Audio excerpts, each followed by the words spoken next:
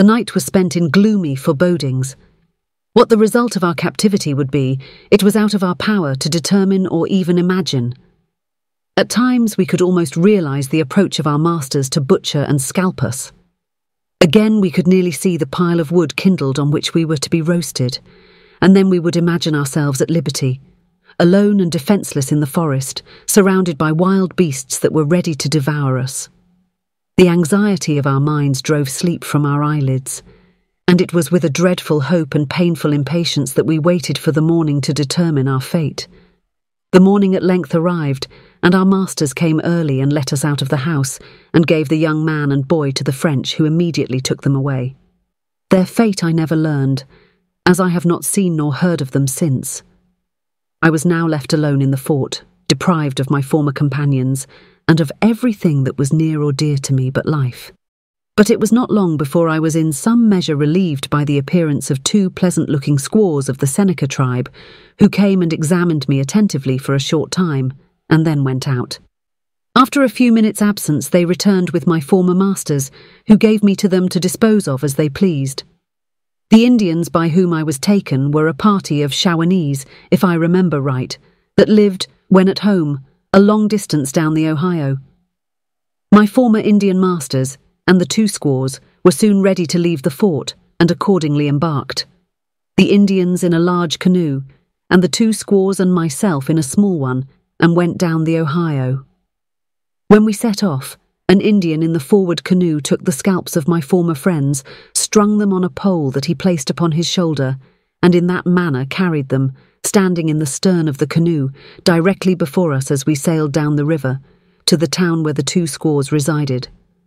On our way, we passed a Shawnee town, where I saw a number of heads, arms, legs, and other fragments of the bodies of some white people who had just been burnt.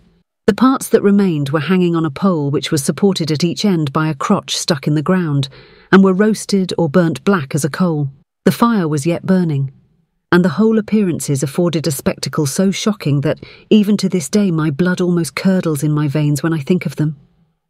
At night we arrived at a small Seneca Indian town, at the mouth of a small river, that was called by the Indians, in the Seneca language, Shinanji, where the two squaws to whom I belonged resided. There we landed, and the Indians went on, which was the last I ever saw of them. Having made fast to the shore, the squaws left me in the canoe while they went to their wigwam or house in the town, and returned with a suit of Indian clothing, all new and very clean and nice. My clothes, though whole and good when I was taken, were now torn in pieces, so that I was almost naked. They first undressed me and threw my rags into the river, then washed me clean and dressed me in the new suit they had just brought, in complete Indian style, and then led me home and seated me in the centre of their wigwam. I had been in that situation but a few minutes before all the squaws in the town came in to see me. I was soon surrounded by them, and they immediately set up a most dismal howling, crying bitterly, and wringing their hands in all the agonies of grief for a deceased relative. Their tears flowed freely, and they exhibited all the signs of real mourning. At the commencement of this scene, one of their number began, in a voice somewhat between speaking and singing, to recite some words to the following purport, and continued the recitation till the ceremony was ended, the company at the same time varying the appearance of their countenances, gestures and tone of voice, so as to correspond with the sentiments expressed by their leader. "Oh, our brother! Alas, he is dead! He has gone! He will never return! Friendless he died on the field of the slain, where his bones are yet lying unburied. Oh, who will not mourn his sad fate? No tears dropped around him. Oh no, no tears of his sisters were there. He fell in his prime when his arm was most needed to keep us from danger. Alas, he has gone, and left us in sorrow, his loss to bewail. Oh, where is his spirit? His spirit went naked, and hungry it wanders, and thirsty and wounded it groans to return. Oh, helpless and wretched our brother has gone. No blanket nor food to nourish and warm him, nor candles to light him, nor weapons of war. Oh, none of those comforts had he. But well we remember his deeds.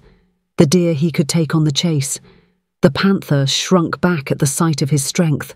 His enemies fell at his feet. He was brave and courageous in war. As the fawn was harmless, His friendship was ardent, his temper was gentle, his pity was great. "Oh, our friend, our companion is dead. Our brother, your brother, alas, he is gone. But why do we grieve for his loss? In the strength of a warrior, undaunted, he left us to fight by the side of the chiefs. His war whoop was shrill. His rifle well aimed laid his enemies low. His tomahawk drank of their blood, and his knife flayed their scalps while yet covered with gore. And why do we mourn?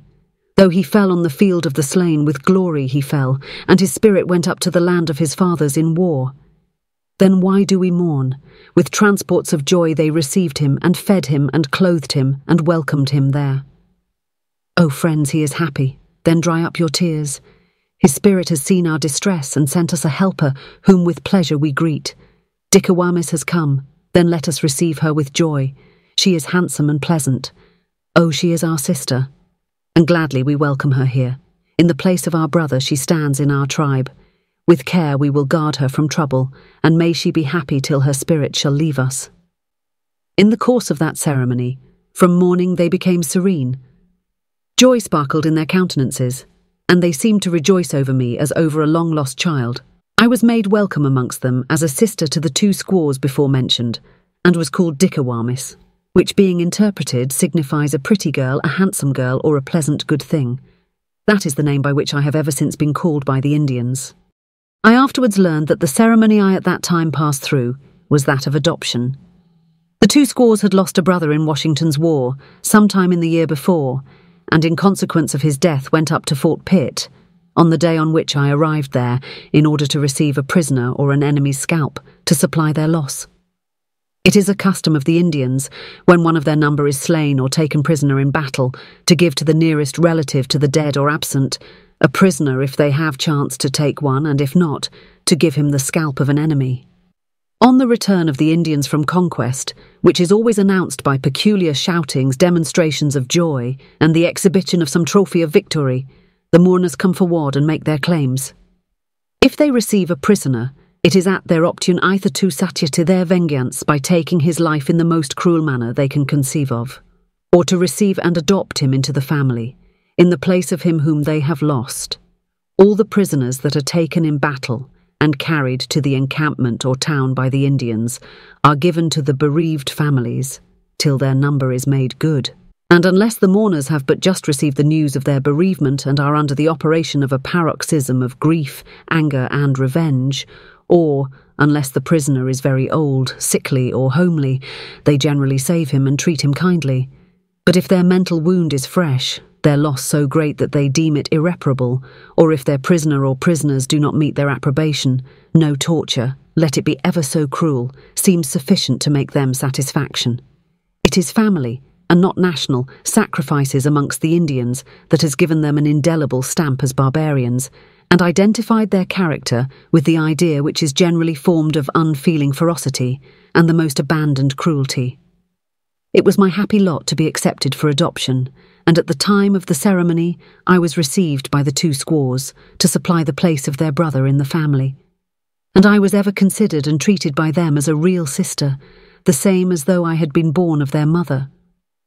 During my adoption, I sat motionless, nearly terrified to death at the appearance and actions of the company, expecting every moment to feel their vengeance and suffer death on the spot. I was, however, happily disappointed when at the close of the ceremony the company retired, and my sisters went about employing every means for my consolation and comfort. Being now settled and provided with a home, I was employed in nursing the children and doing light work about the house. Occasionally I was sent out with the Indian hunters when they went but a short distance to help them carry their game. My situation was easy. I had no particular hardships to endure. But still, the recollection of my parents, my brothers and sisters, my home and my own captivity destroyed my happiness and made me constantly solitary, lonesome and gloomy. My sisters would not allow me to speak English in their hearing, but remembering the charge that my dear mother gave me at the time I left her, whenever I chanced to be alone I made a business of repeating my prayer, catechism, or something I had learned in order that I might not forget my own language. By practicing in that way, I retained it till I came to Genesee Flats, where I soon became acquainted with English people with whom I have been almost daily in the habit of conversing. My sisters were diligent in teaching me their language, and to their great satisfaction I soon learned so that I could understand it readily and speak it fluently. I was very fortunate in falling into their hands, for they were kind, good-natured women, peaceable and mild in their dispositions, temperate and decent in their habits, and very tender and gentle towards me. I have great reason to respect them, though they have been dead a great number of years. The town where they lived was pleasantly situated on the Ohio, at the mouth of the Shenanjee. The land produced good corn, the woods furnished a plenty of game, and the waters abounded with fish. Another river emptied itself into the Ohio, directly opposite the mouth of the Shenanjee. We spent the summer at that place, where we planted, hoed, and harvested a large crop of corn of an excellent quality. About the time of corn harvest, Fort Pitt was taken from the French by the English. The corn being harvested, the Indians took it on horses and in canoes, and proceeded down the Ohio, occasionally stopping to hunt a few days, till we arrived at the mouth of Scioto River, where they established their winter quarters, and continued hunting till the ensuing spring in the adjacent wilderness. While at that place, I went with the other children to assist the hunters to bring in their game. The forests on the Scioto were well stocked with elk, deer, and other large animals, and the marshes contained large numbers of beaver, muskrat, which made excellent hunting for the Indians, who depended, for their meat, upon their success in taking elk and deer, and for ammunition and clothing, upon the beaver, muskrat, and other furs that they could take in addition to their peltry. The season for hunting being past, we all returned in the spring to the mouth of the river Shenanjee, to the houses and fields we had left in the fall before. There we again planted our corn, squashes, and beans on the fields that we occupied the preceding summer. About planting time, our Indians all went up to Fort Pitt to make peace with the British and took me with them. We landed on the opposite side of the river from the fort and encamped for the night. Early the next morning, the Indians took me over to the fort to see the white people that were there.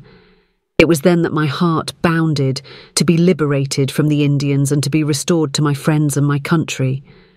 The white people were surprised to see me with the Indians, enduring the hardships of a savage life at so early an age, and with so delicate a constitution as I appeared to possess.